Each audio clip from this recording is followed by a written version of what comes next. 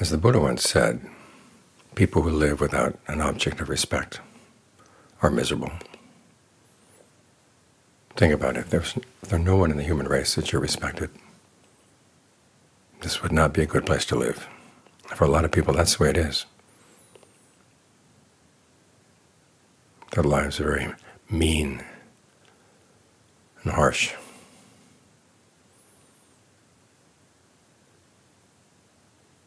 So it's good that we have the Buddha himself to respect. He respected the Dhamma. And what is the Dhamma?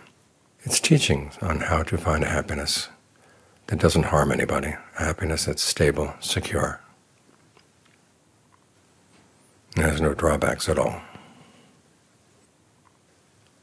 And when we have the desire for that happiness in ourselves, he teaches us to respect that. That's why we respect him.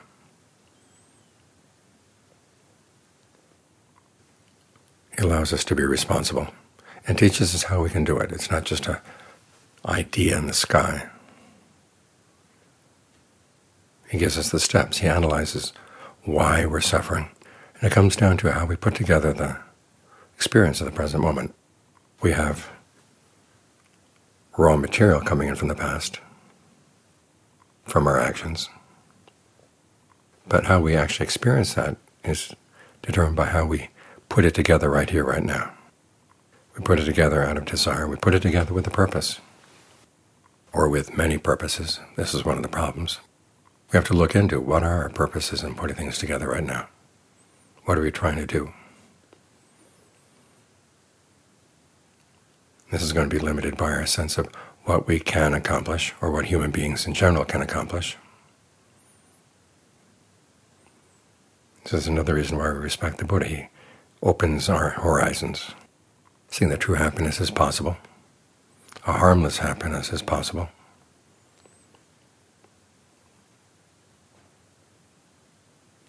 So we're going to make that our intention. It's a basic intention of goodwill. Goodwill for ourselves, goodwill for everybody. Just developing that attitude is a very nourishing activity itself. We're looking for happiness that harms no one.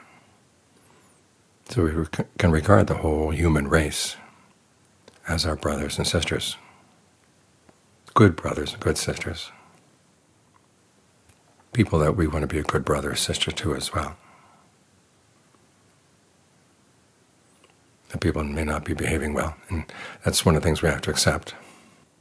We can't make our goodwill depend on other people being good. But we have to nourish ourselves with our goodwill, and we have to use our goodwill so that we can learn how to depend on ourselves. Because if we let ourselves have ill will for anyone, we're going to start behaving unskillfully toward that person. And that unskillful action then becomes more of the raw material we've got to deal with.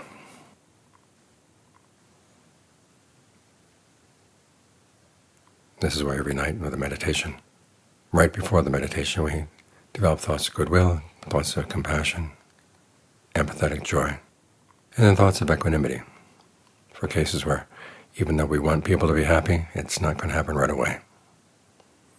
So we don't waste our time focusing on things that are impossible, and focus on what is possible. And what is possible is I can learn how not to suffer even when bad things are happening. So as I said, it depends on what we're doing right now. This is why the Buddhist analysis of suffering doesn't try to trace things back to our childhood. Who said what? It traces it down to when we put something together right now, when we have a desire right now, what's inspiring it? When the mind latches on to something right now, why is it latching on right now? And we see that we put these things together with three kinds of what the Buddha calls sankhara, or fabrication. Bodily, the way we breathe; verbal, the way we talk to ourselves; and then mental, our feelings, i.e. feeling tones of pleasure, pain, neither pleasure nor pain, and our perceptions, the images that flash through the mind. They can be either words, individual words, short phrases, or pictures that go through the mind that influence how we see situations. And the Buddha is telling us that we may have some unskillful ways of doing this, but we're not stuck in those. We can learn new ways of doing it. Like with the breathing. We can breathe in a way where we're aware of the whole body. We can breathe in ways that give rise to refreshment, sense of pleasure, ease. Breathe in ways that gladden the mind, concentrate the mind, release the mind. There's a lot of potential simply in the way we breathe in and breathe out. And working with the breath gives us a way of stepping out of our conversations. Because one of the best ways of seeing how an unhealthy way of talking to yourself is unhealthy and is unnecessary is just get out of the talking entirely. If you're going to talk to yourself about how the breath is going. Make the present moment interesting, present moment in the body itself. The way you breathe is going to have an impact on your health. And if you get sensitive to the spots in the body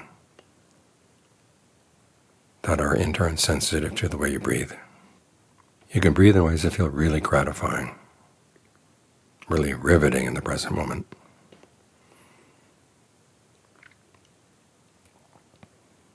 So you're not simply stepping out, but you're giving yourself a good place to stay, nourishing yourself with a sense of well-being right here, right now.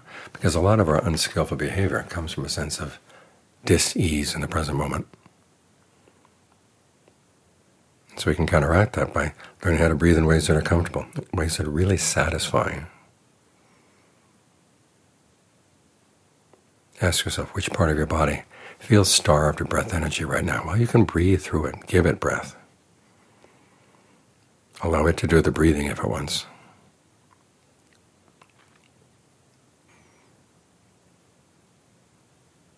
This is your home base. Now, sometimes there is a problem getting to home base. Your thoughts tell you that you're not a good meditator, you don't deserve happiness. So you have to deal with those thoughts. And this is where the verbal fabrication comes in. When you're talking to yourself, ask yourself, what is the impact that the way you talk has on you? You begin to realize there are lots of different voices coming from lots of different people in your past. And it's good to be able to question them. I know when I first went to Thailand, was meditating, I had a lot of time on the mountain up above the monastery I was staying.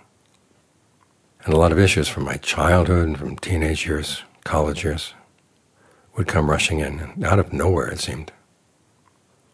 Unresolved issues. And particularly the voices that would say, you shouldn't be meditating, there are other things you should be doing with your life. This is selfish, this is narrow, this is unhelpful. And so I simply learned to label those voices. Whose voice was that? Whose attitude was that? And did they really know? It's good to learn how to disidentify with the voices in your mind. Not that you're blaming the other people for not knowing, but simply realizing they don't need to have power in the mind.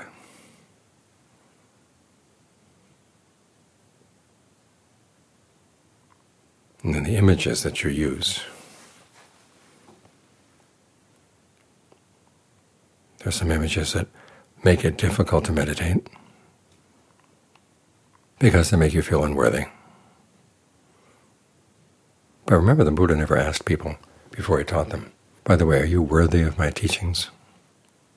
Are you worthy to learn how not to suffer? He offered this as a skill to everybody. Because in learning this skill, you become a more skillful person, not only in managing your own inner conversations and your own inner happiness, but also in the way you deal with other people. The Buddha puts a lot of emphasis on generosity, a lot of emphasis on virtue. And as you take on his teachings, you find that there's a sense of inner worth that comes from them.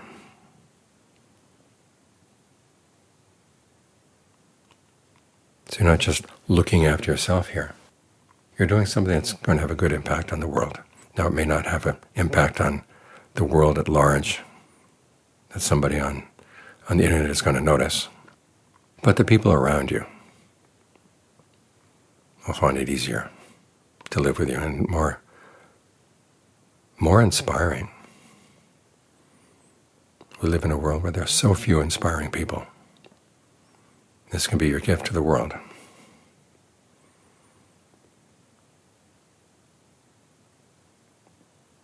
This ability to step back from your thoughts can also be useful as you learn how to step back from the rules you have to play in the world, because there are times when you're dealing with difficult people. I noticed that John Fuang could have a real shield around himself when he dealt with some people that he felt were unskillful. Not that he was unkind, but simply realizing that he had to protect himself, both to protect his well-being and to make sure that he didn't do anything unskillful. So in that way he was protecting the other person. But then when the time came to drop that shield, when the other person had gone, he was very quick to drop it. I mentioned today that dream I had of him, where he had a closet, came out of the closet wearing one hat, then went back into the closet, came back wearing a different hat. I peeked in the closet, and the closet was full of different hats.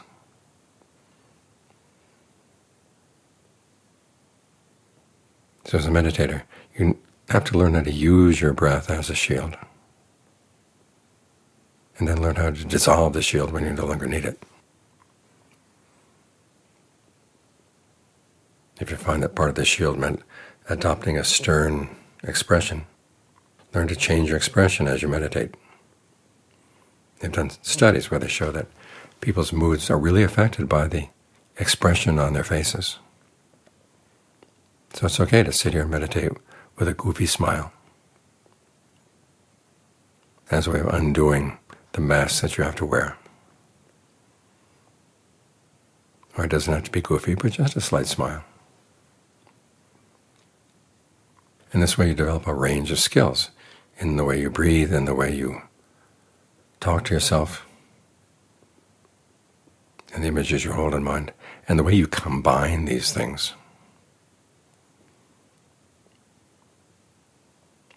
So that you find you really can put together what's needed to be truly happy right here, not to suffer from whatever is happening right here.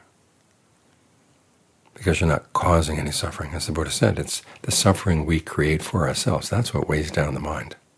If we could learn how not to create that suffering, then no matter what happens in the world, it wouldn't weigh down on us. So he has our best interests in heart. He sees potentials in us that we don't see. And so it's up to us to gain a sense of what those potentials are, so that we can have our own best interests at heart as well.